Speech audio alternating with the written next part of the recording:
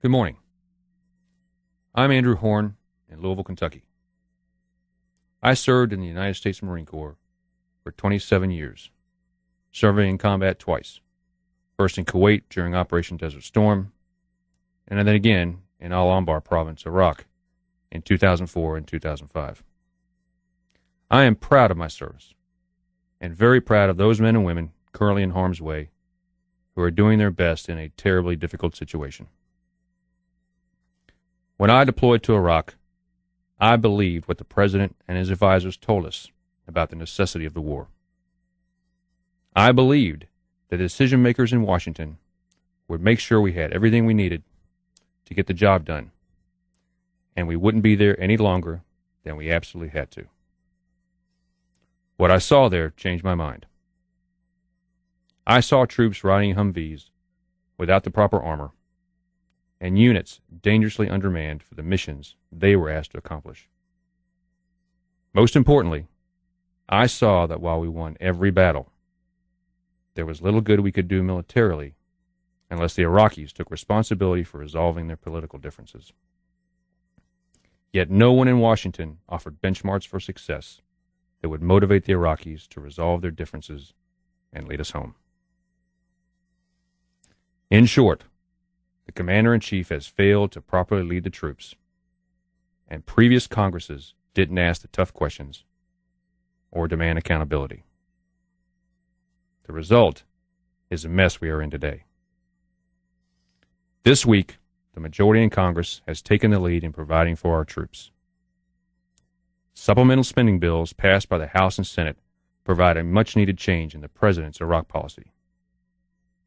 This legislation also provides billions for our troops, giving them the proper protection and training they need to survive in Iraq, as well as funds to fix Walter Reed, provide health care to our troops and veterans, and research and heal traumatic brain injuries that many troops suffer.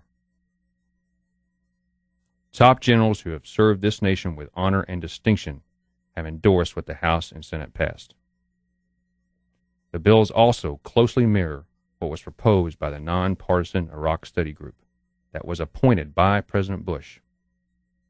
And finally, I know the troops both at home and in Iraq are eager to get what the bills provide. At the same time, these bills both demand something that previous Congresses did not: accountability from the administration. Both bills demand that the President continue to verify that we are moving Iraq towards stability, and that we are on track to disengage our combat troops from the Iraqi Civil War by 2008. Accountability is something this administration has demanded of everyone else. Go to the website of the White House and put in a search for the word accountability. What comes up is a list of nearly 2,000 pages on the site that mention the word. Right there, in the President's first major policy proposal, the first bullet point in the brief on the No Child Left Behind Act reads, quote, "Increase accountability for student performance, : states, districts, and schools that improve achievement will be rewarded. Failure will be sanctioned." Close quote. It's ironic that an administration that has touted its commitment to tying accountability to funding for things like schools or social programs is so opposed to any performance evaluation of itself, especially with American lives on the line. Both houses of Congress have done their jobs and will soon finish a bill that will provide for the troops. When they are done, the only person who could keep funds from reaching the troops would be the President. If the President vetoes this bill because he doesn't want to formally demonstrate progress in Iraq, nowhere in our history would there be a more blatant example of a commander-in-chief undermining the troops under his care.